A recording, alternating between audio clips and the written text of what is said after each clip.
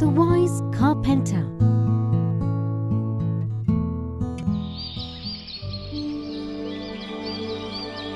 Once upon a time, there lived a carpenter in the capital town of a kingdom. Just next door to the carpenters lived a priest who was very ill-natured and wicked. So, the carpenter always tried to avoid him.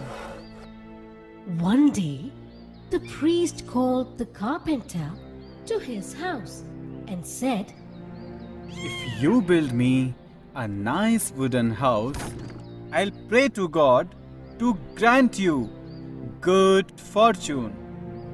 The carpenter lost no time to follow that the priest was up for some evil mischief. Thinking for a while, he said, "My fortune lies in my own two hands. I do not want anybody else to pray for me. If need be, I myself shall pray to the Almighty." The priest had no words to reply, and so he kept silent. But he felt insulted in his heart of hearts and made up his mind to avenge his disrespect. He kept thinking for many days. At last, he hit upon a clever plan. Next morning, the priest went to the king and said, "Your Majesty, I went on a visit to heaven the day before yesterday and happened to meet your revered father. All is well with him, but he wants a temple built there for his daily worship. He gave me a message for you. As there are no carpenters in heaven, he wants you to send an expert carpenter there." Why not? Get me a good carpenter then. But how shall I send him to heaven? said the king anxiously. "No problem, Your Majesty. A fine carpenter lives just next door to mine, and I am here to make arrangements for sending him to heaven." But how after all?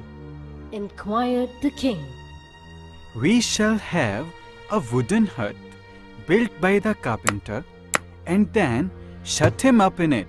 After that, we shall set the hut on fire. The dark smoke rising from the fire shall take the carpenter to heaven with it." The king felt very happy to know of the plan and sent for the carpenter.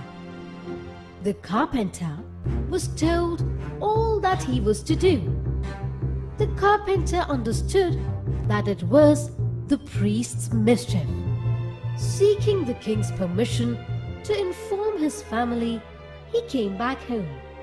The carpenter told his wife, who was very intelligent, about the king's order. She said, "Don't worry at all. We shall secretly dig a tunnel from the hut to our house for you to escape." The next day, the carpenter started building the hut and managed to dig a tunnel also, as told by his wife.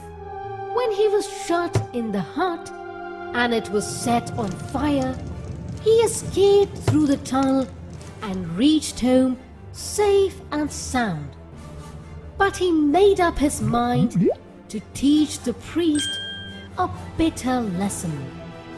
Thinking hard over the matter for a few days, he made a clever plan and went to the king's court.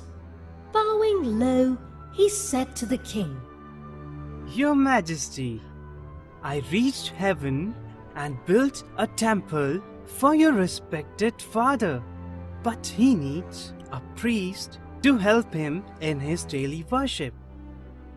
No problem at all. I have a neighbor priest well known to me. I'll send him to heaven just as I sent you. He will assist my dear father in his daily worship," said the king. So the priest was sent for and was told what he was to do.